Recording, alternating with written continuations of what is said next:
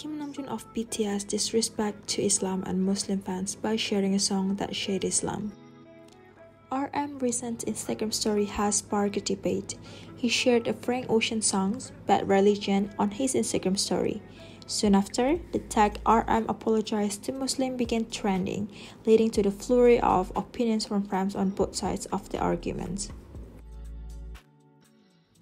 Many expressed concern over RM's song selections and accused him of being Islamophobic due to the perceived indication of the song's lyric.